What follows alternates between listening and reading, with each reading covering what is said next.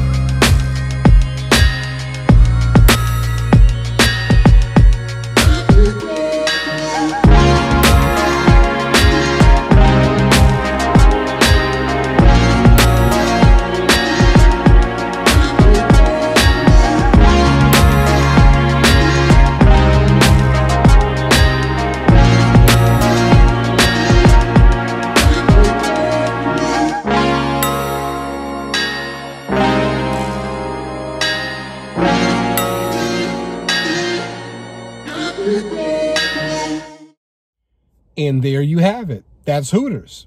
Now, I came in as soon as they opened, about 11:30 noon, roughly, because what I did read in these different articles about the burger, this is an Impossible Burger, by the way. Hooters Impossible Burger.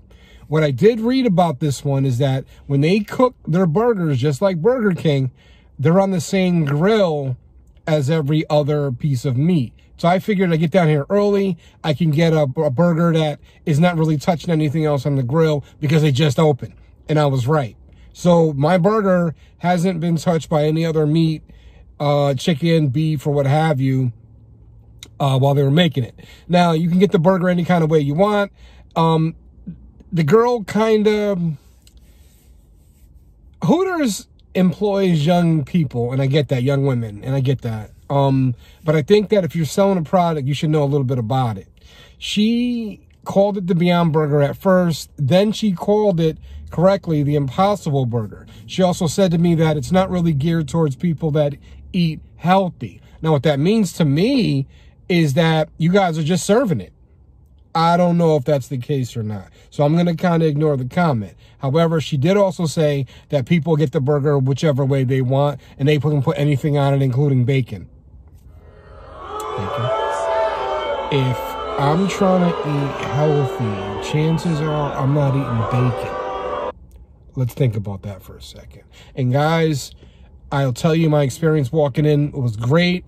They greeted me immediately. I believe I was talking to the owner, and I'm not sure if he recognized me or not, but he did give me a couple extra things that I didn't expect, including my drink. Because I asked for a bottle of water. They didn't have any, which is cool. I get it. But he was like, do you want anything else? I said, yeah, let me get a Sprite. He gave me a Sprite because I don't drink dark soda either. Gave me a Sprite on the house. Jury's still out with that one, but very nice gentleman. So again, thank you for your hospitality if you're watching the video. Enough said. Here's my bag. And it's a big bag. For this little burger, I think. Taking it out the bag right now. This one, and here's the package, to-go package it comes in. They basically serve you curly fries. You get a brioche bun, toasted brioche bun, and, you know, the Impossible's in here. So let's open this bad boy up.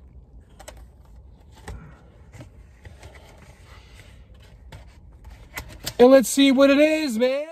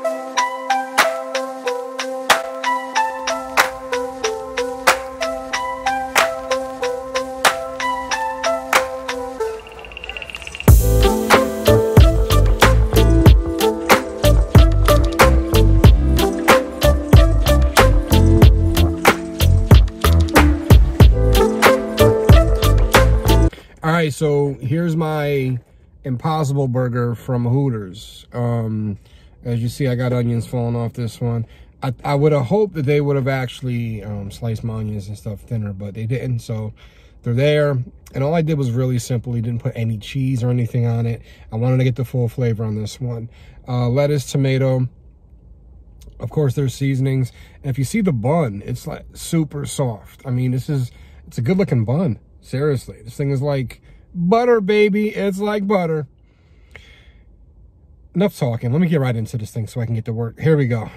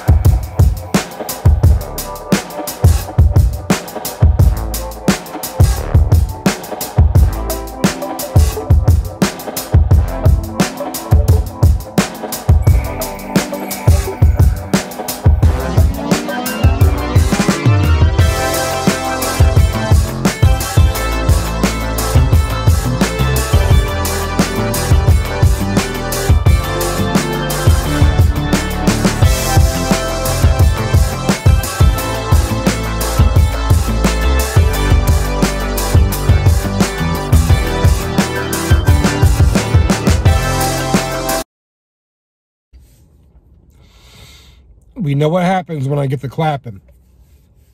Ready for that real review? Like the head go. First things first, I didn't really want curly fries with my meal, but here we are, curly fries. I'm not gonna eat them. Although they do look and smell good, I'm not in the mood for curly fries. I don't want anything on that level today. The burger itself, however, was put together at an okay pace. I mean, it was okay the way it was put together. I do wish that my onions and tomatoes were sliced thinner, but, you know, they were sliced how they were, so it is what it is. I would have probably taken fried onions, I think, on them.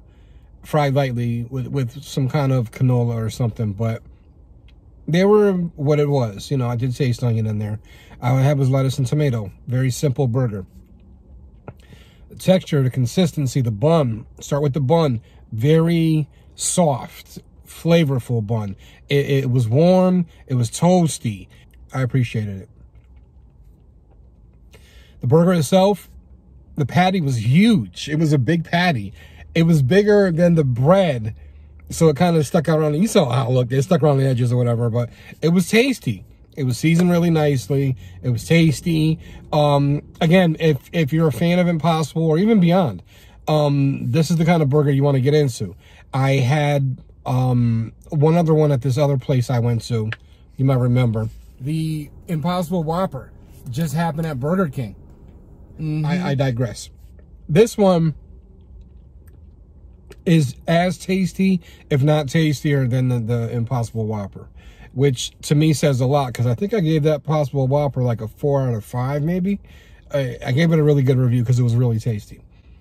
This one, same situation. It is tasty. It's an Impossible Burger, so it's going to give you that almost light, airy kind of feeling when you're eating it, versus a heavy burger that sits on your stomach all day and weighs you down. This is not going to do that. It's going to fill you up, but you're going to feel different eating this kind of burger.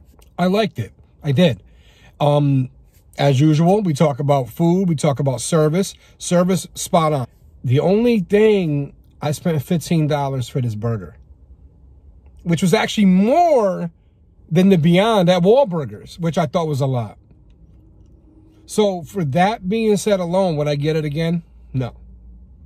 You guys gotta do differently. You gotta do better, man. Like, we're spending twice as much almost for these burgers, where a regular Whopper is gonna be less than $5. Come on. I'm going 4 out of 5 with this one. I would have probably given you guys a 5, except I can't really stomach, no pun intended, spending $15